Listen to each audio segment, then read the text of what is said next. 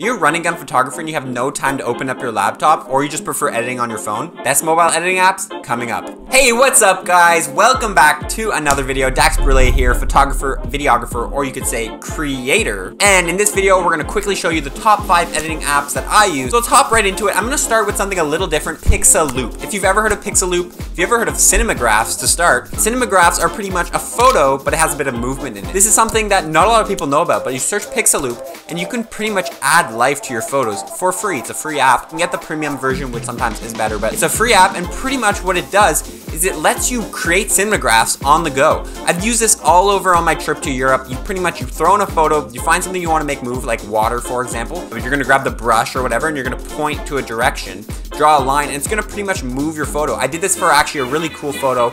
It was for a lightning strike, and you can pretty much make the lightning strike move, and it really adds depth to your photo. So this is something a little different I'm gonna start with, but Pixaloop, get it now, try it out. It's a great editing app. Lightroom Mobile, number 2, the classic. Everyone knows Lightroom Mobile. I think this is the best photo editor if you really want to just see your photos in bulk and organize them, but also just edit your photos very quickly. You can import all your presets, and you can actually sync your photos from Lightroom all the way into your Lightroom Mobile, so you can see all your edits you're making on the computer, or vice versa if you want to edit on your phone when you're on the go. It's a great app, recommended for everyone, and it's also free. Photoshop Mix, Adobe Photoshop Mix, people could call it. This is pretty much for the people who like doing Photoshop, like cropping, cutting out things. I've done a bunch of creative photography where you take one image, you cut something out in one other image, and you put it behind. This is always best done in Photoshop on the desktop, but some people don't have access to that. While I was in Europe for 3 months, I didn't bring a single computer, so all my edits were being done on the phone. Adobe Photoshop Mix is great for creating those creative edits. Here are some examples.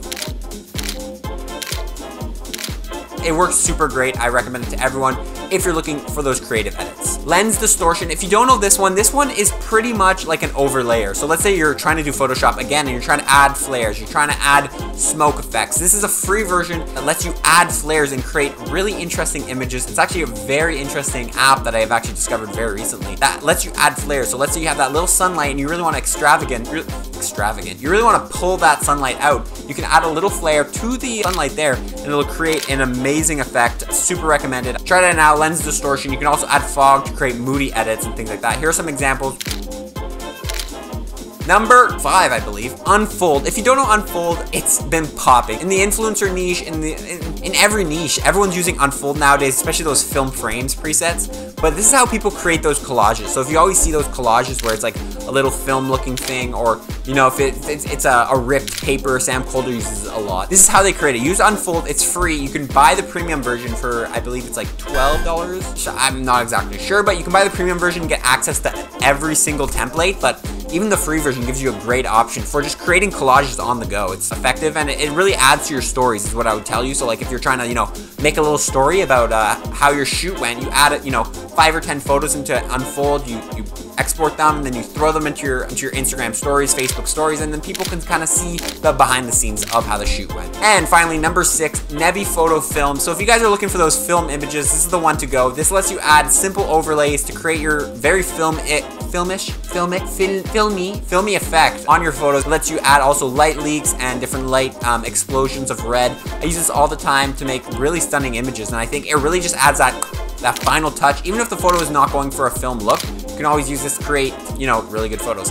So with those 6 apps, you guys should be able to create banging photos on the go. You don't need a laptop. Sell your laptop. No, don't sell your laptop. I think laptops and desktops are great, but these are great for if you're on the go, you're moving around, you're traveling, you don't want to bring your laptop, or you know, you're just after a shoot, you just want to see what the possibilities are of your shoot. That's the video. I want to ask you guys, what type of editor are you? Do you edit on the laptop? Do you edit on the phone? Let me know in the comments below. I'll answer, and I'm really interested to see how many of you guys use this mobile strategy. So thanks for watching. I hope you guys enjoy.